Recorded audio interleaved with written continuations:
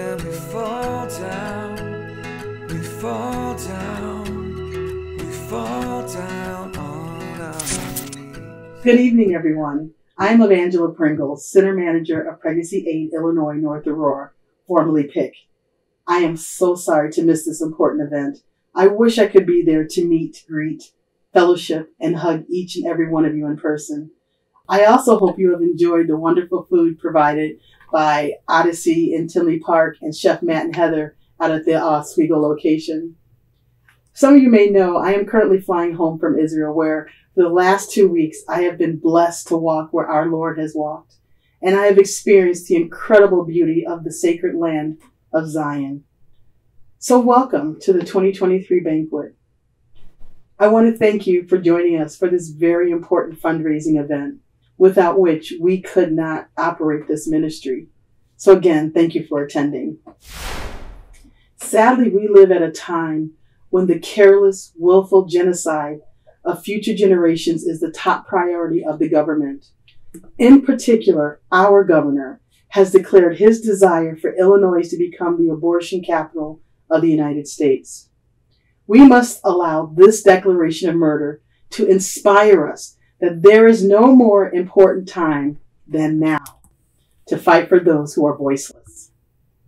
Like in the days of Noah, when every imagination of the thoughts of man's heart was evil, Governor Pritzker's declaration is in direct opposition to God's sovereign declaration for mankind to choose life. We must therefore draw the proverbial line in the sand and stand shoulder to shoulder with one another and other true faith-based organizations to hold the biblical truths to accomplish God's business to fulfill this great calling. For the next generation is at stake. We are here today because we are all familiar with the stats. Over 62 million innocent babies audaciously and legally murdered since 1973's Roe versus Wade.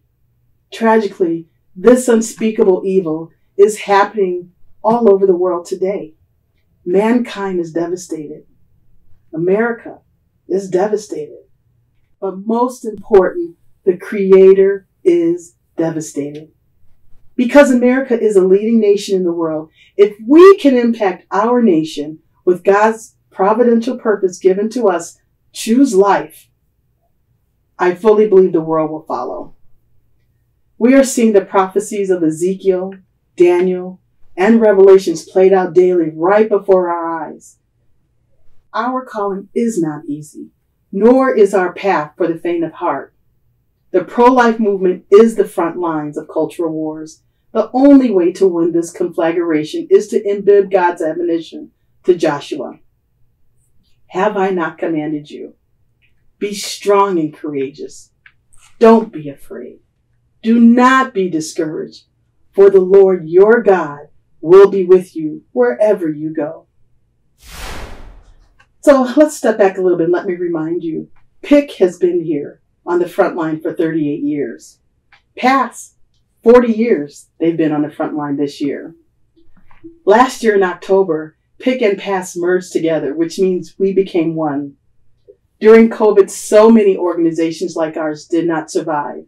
However, by merging together, by working together, we strengthen one another to cover more ground here in Illinois and the Midwest. PIC has now moved to North Aurora and is now called PAI, Pregnancy Aid Illinois, in keeping with all of past resource centers. We have been working so very hard the last few months to beautify and prepare this new location on Lincoln Way for the battle ahead. We are here to serve the lost, the least of these, the confused, and frankly, ladies and gentlemen, the fearful mothers looking for answers that obviously Planned Parenthood cannot provide. Why are we strategically placed here, like the state of Illinois tourism says, in the middle of it all? Why are we in the middle of America's breadbasket? PASS has 5 resource centers, soon to be 6 if I know Steve Gentle and Donna Williams. My guess is that our governor has thumbed his nose and raised his fist and declared war against God's most vulnerable creations. To successfully fight this battle, We must learn to cry out to God regularly. We need to meditate on his word at every opportunity. We need Christians to occupy the seats of government on all levels and on all fronts. And we must come together and vote for biblical truths. Ladies and gentlemen, we need revival, renewal, reformation, and awakening now. As liberals are forcing their agendas on the entire country and world, I repeat, like Joshua, we must be strong and very courageous, for the Lord our God is in fact with us. We must not be weary in well-doing.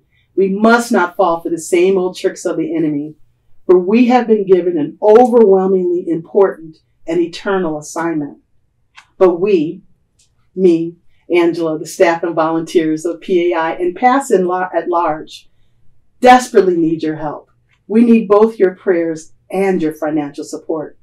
I repeat, we cannot do this work alone without you, the body of Christ. Remember, we are all in this together. Thank you so much. May the one and only Lord God, the King of heaven and earth, continue to bless and keep each of you for his glory. Please know that I love you and I pray for you. Good night, and thanks so much for attending.